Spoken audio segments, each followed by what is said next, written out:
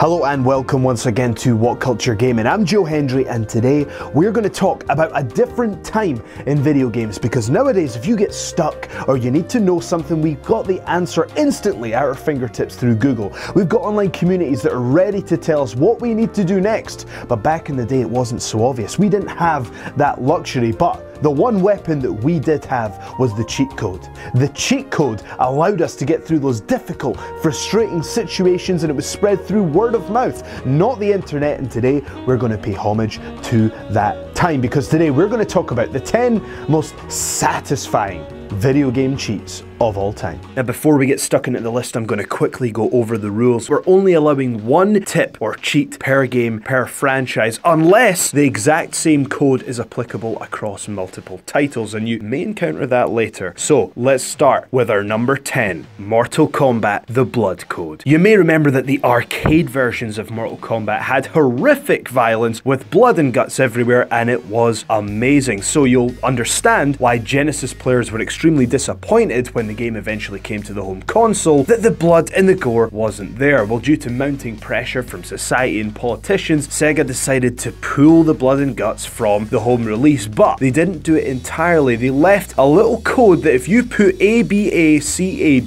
in, then you were going to unlock that blood and those guts. So that was their cheeky way of allowing the violence if you were lucky enough to hear what the code was. In at number 9, the Wild Thing 2000 from Road Rash 2. If you're a big Genesis or Mega Drive fan like me, you'll remember how satisfying it was to get your hands on the unbelievably powerful Wild Thing 2000. If you typed in up, A, C and right at the start, you would hear this, which would be confirmation that you'd unlocked the bike and you're ready to go. Now, this comes with a disclaimer, because this is a double-edged sword in that this bike is so powerful that yes, you can get through the course in seemingly an instant, but it's so powerful and so fast that it's almost impossible to finish even the most basic of races. And if you crash into something, which you undoubtedly will, you will go flying for miles, and it will take so long to retrieve your bike that likely the race will already have finished before you get back to it. So as satisfying as it was to travel at these breakneck speeds, it's only going to sit at number 9 because almost everyone and anyone who got their hands on the Wild Thing 2000 couldn't finish a single race because of its immense power. Number 8, Big Head Mode from the NBA Jam series. Now, there's a lot of entertaining big head modes in games, and they're all pretty satisfying, such as the GoldenEye one's pretty funny, and Tekken's pretty funny because not only can you have big head mode, you can have even bigger head mode, which is, again, very satisfying. But the one that we've decided to give the nod to is the NBA Jam series, because they have had big head mode hidden in their games, and, well, not so hidden because everyone knows the cheat, but it's ran from 1993 to 2010. Now, that truly is commitment to the cause, and it's a satisfying and equally hilarious cheat when playing with your friends. Number 7, from Metal Gear Solid 3, It's the End. Now, this one isn't so much of a cheat or a code, but this is just something that you can do. If you were in the know, there was a little trick that you could play on your machine that would kill one of the most difficult bosses in the game via old age. That's right, this boss is so old, but yet he's so cunning and so difficult to defeat, and you have to be so patient unless you go and change the clock on your machine and advance it forward, and if you do so, the end will die of old age, and it'll even be referenced within the game, allowing you to pass through this difficult moment in the game with absolute ease and no effort at all. Number 6, Saber Realistic Combat from Star Wars Jedi Knight 2, Jedi Outcast and Jedi Academy. Basically, this quote-unquote cheat makes the game 10 times better at the very least, which is why it's so disappointing that it wasn't in the game. But if you pull down the game code and input G_Saber Realistic Combat, it will now mean that the lightsabers are, well, realistic. You can even just run into enemies, and if they so much as touch the saber, their heads are going to fall off or they're going to be sliced in half. It's extremely satisfying indeed. And so you're not just battling back and forth, you're literally cutting your opponents into pieces with ease, which gives you that realistic and equally violent Star Wars experience. Number 5, from Grand Theft Auto, it's BS Tard. Now, there's a lot of satisfying cheats in the Grand Theft Auto series, and we had some debate as which ones to include, such as flying cars, and unlocking the tank is pretty great, and, well, having a flying tank is pretty great as well. But the one cheat that we all remember from our childhoods is from the very first Grand Theft Auto for the PlayStation, when you put in BS Tard. It unlocks all cities, gives you infinite weapons, and 99 lives. So that was the one, the original, that we felt we had to include as a satisfying cheat.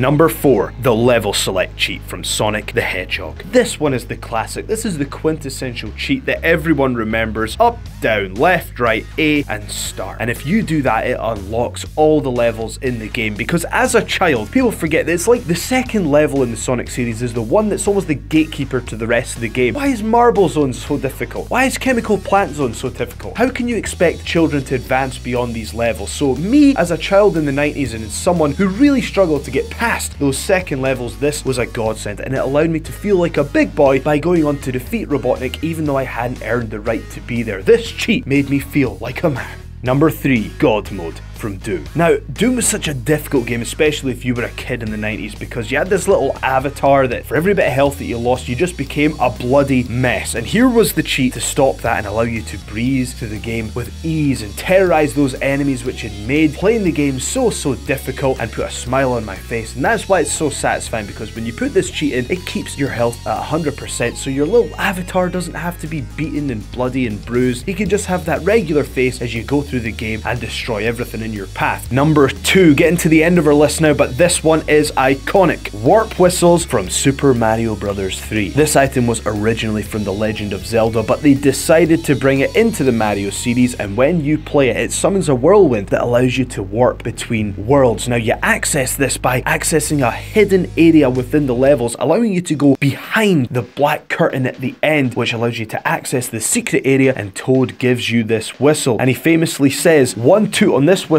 will send you to a far away land, and if you collect 2 of them, you can warp to the 8th zone of this game within minutes, allowing people to speedrun this game with absolute ease. Number 1 on our list, could it really be anything else? It's the Konami code. This code is up, up, down, down, left, right, B, A. And it was originally created in 1986 during the testing of Gradius on the NES, and it was deemed too difficult to play through for testing, so the code was created to give you all the power-ups in the game at once, so it allowed for the testers to get through the game and test everything that they needed to test. But developers actually forgot to remove the code, and after it was left in the game, it quickly spread amongst gamers, and this code has lived famously ever since. In fact, as an in-joke on the SNES version, if you put in the Konami code, it actually blows up and self-destructs your ship. But aside from that rib, it's provided some awesome moments in Contra, Castlevania, Teenage Mutant Ninja Turtles, Dance Dance Revolution, Metal Gear Solid, and it even lightens up the very eerie and terrifying Silent Hill, because in the 3rd installment, if you put in the Konami code, it actually causes one of the characters to be wearing only their underwear in the cutscenes, and as you can imagine, that really takes the edge off the horror. Since its initial accidental inclusion, this code has become absolutely iconic with gamers, and for that reason, it really has to take the top spot as the most satisfying cheat code of all time. We hope you've enjoyed this video. If you want to follow me on Twitter, you can follow me, Joe Hendry, at Joe S. Hendry. Not only that, please like, share, and subscribe. We'd love to have you back on the channel. This has been What Culture Gaming. Thank you so much for watching, and I shall see you next time.